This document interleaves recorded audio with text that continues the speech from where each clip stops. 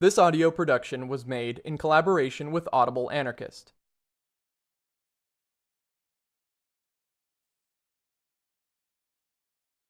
Chapter 9. The Club on the Tverskaya.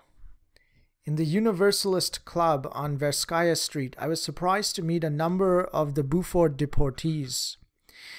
They had grown tired waiting to be assigned to work in Petrograd, they said, and had decided to come to Moscow. They are quartered in the Third Soviet House, where they receive less than a pound of bread and a plate of soup as their daily ration. Their American money is spent. The Petrograd authorities had paid them 18 rubles for the dollar, but in Moscow they learned that the rate is 500. Robbed by the great revolutionary government, Alyosha, the ship Zapevalo, commented bitterly. "We are selling our last American things," Vladimir remarked. "It's lucky some markets are open yet." "Trading is forbidden," I warned him. "Forbidden! Ha ha!" He laughed scornfully. "Only to the peasant women and the kids peddling cigarettes. But look at the stores. If they pay enough graft, they can keep open all they want. You've never seen such corruption. America ain't in it. Most of the Chekists are from the old police and the gendarmerie, and they graft to the limit. The militiamen are thieves and highwaymen that escape being shot by joining the new police force. I had a few dollars when I came to Moscow. A Chekist changed them for me." People of every revolutionary tendency gather in the club. Moderate left social revolutionists and the more extreme adherents of Spiridonova, maximalists, individualists, and anarchists of various factions. There are old Katorzane among them who had passed years in prison and in Siberia under the old regime. Liberated by the February Revolution, they have since participated in all the great struggles. One of the most prominent is Barmash, who had been sentenced to death by the Tsar, somehow escaped execution, and later played a prominent role in the events of February and October 1917. Askarev, for many years active in the anarchist movement abroad, is now a member of the Moscow Soviet. B was a labor deputy in Petrograd during Kerensky's time. Many others I have met at the Universalist headquarters, men and women grown gray and old in the revolutionary struggle. There is great divergency of opinion in the club about the character and role of the Bolsheviki. Some defend the communist regime as an inevitable stage of the transitional period. Proletarian dictatorship is necessary to secure the complete triumph of the revolution. The Bolsheviki were compelled to resort to a razvyorstka and confiscation because the peasants refused to support the Red Army and the workers. The Cheka is needed to suppress speculation and counter-revolution, but for the constant danger of conspiracies and armed rebellion incited by the Allies, the communists would abolish the severe restrictions and permit greater liberty. The more extreme elements condemn the Bolshevik state as the most unmitigated tyranny, as a dictatorship over the proletariat.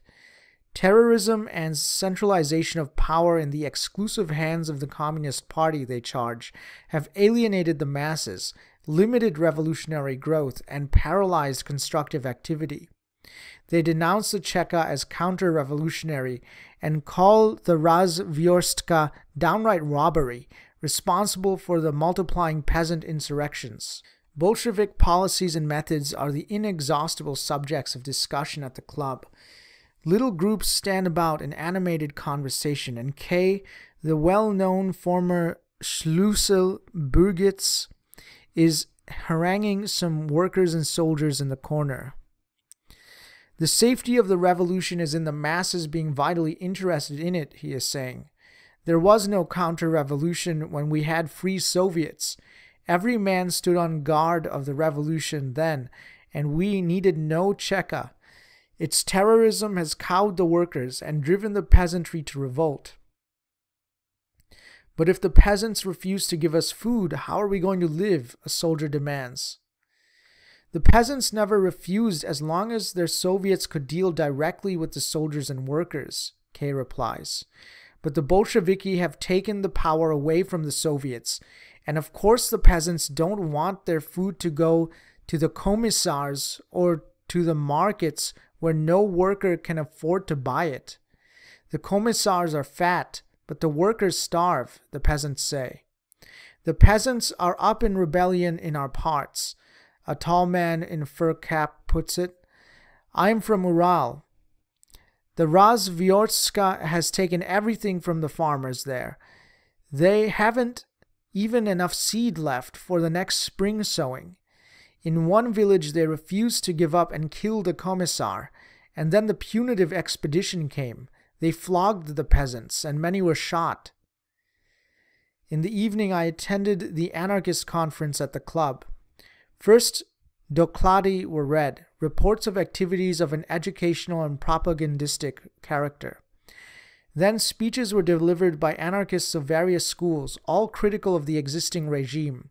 Some were very outspoken, in spite of the presence of several suspicious ones, Chekists evidently. The Universalists, a new, distinctively Russian current, took a center position, not so fully in accord with the Bolsheviki as the anarchists of the moderate Golos Truda group, but less antagonistic than the extreme wing. The most interesting talk was an impromptu speech by Rostchin, a popular university lecturer and old anarchist. With biting irony, he castigated the left and center for their lukewarm, almost antagonistic attitude to the Bolsheviki. He eulogized the revolutionary role of the Communist Party and called Lenin the greatest man of the age. He dwelt on the historic mission of the Bolsheviki and asserted that they are directing the revolution toward the anarchist society, which will secure full individual liberty and social well-being. It is the duty of every anarchist to work wholeheartedly with the communists, who are the advance guard of the revolution, he declared. Leave your theories alone and do practical work for the reconstruction of Russia. The need is great and the Bolsheviki welcome you.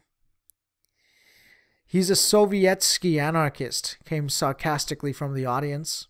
Most of those present resented Rostchin's attitude, but his appeal stirred me.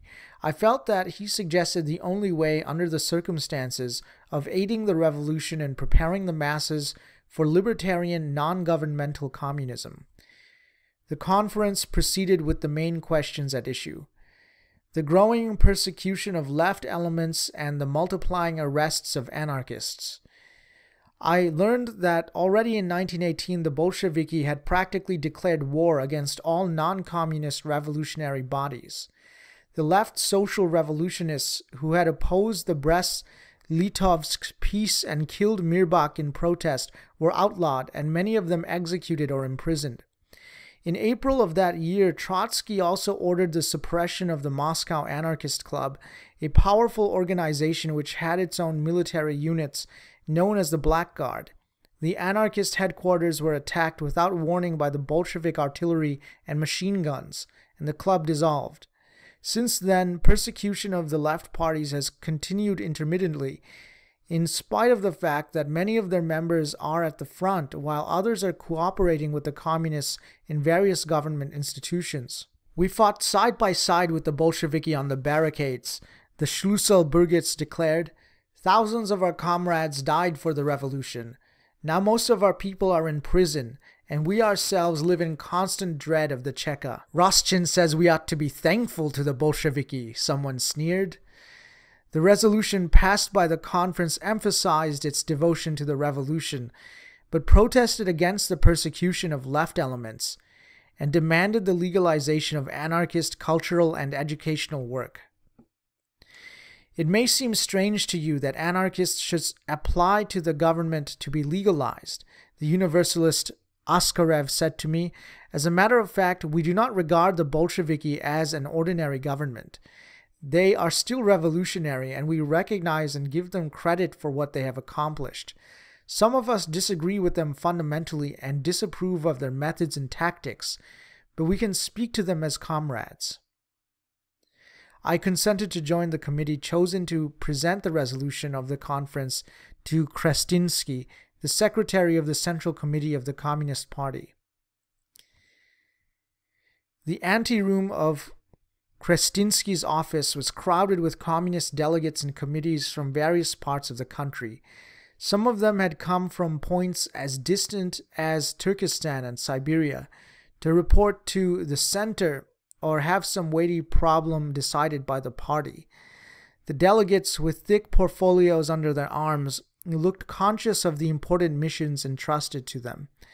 Almost everyone sought a personal interview with Lenin, or expected to make a verbal doklad to the full session of the Central Committee, but I understand that they seldom get further than the secretary's office. Almost 2 hours passed before we were admitted to Krestinsky, who received us in a businesslike, almost brusque manner. The secretary of the all-powerful Communist Party is a man of middle age, short and of dark complexion. In his whole appearance, the typical Russian intellectual of the pre-revolution days. He is very nearsighted and nervous, and speaks in hasty, abrupt ways. Having explained the purpose of our call, we discussed the resolution of the conference, and I expressed my surprise and sorrow at finding anarchists and other left elements imprisoned in the Soviet Republic. American radicals would not believe such a state of affairs in Russia, I remarked.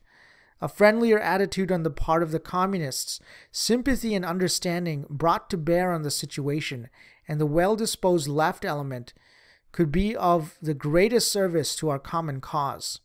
Some way should be found, I urged, to bridge the rupture and to bring all revolutionary elements into closer contact and cooperation.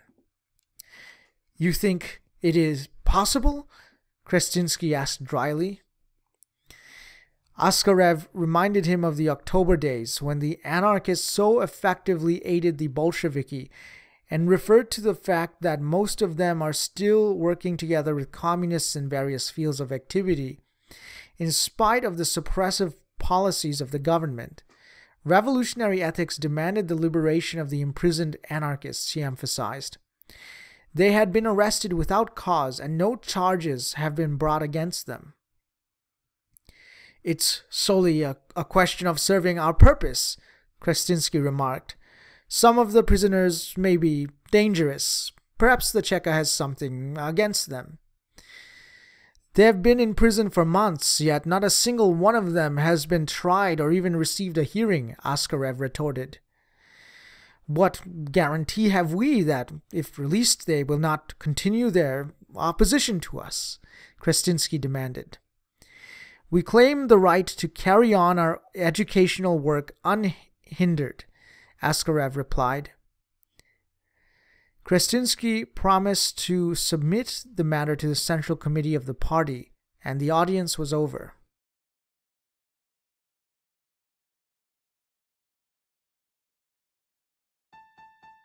This has been a production of Audible Anarchist. You can find more Audible Anarchist on YouTube.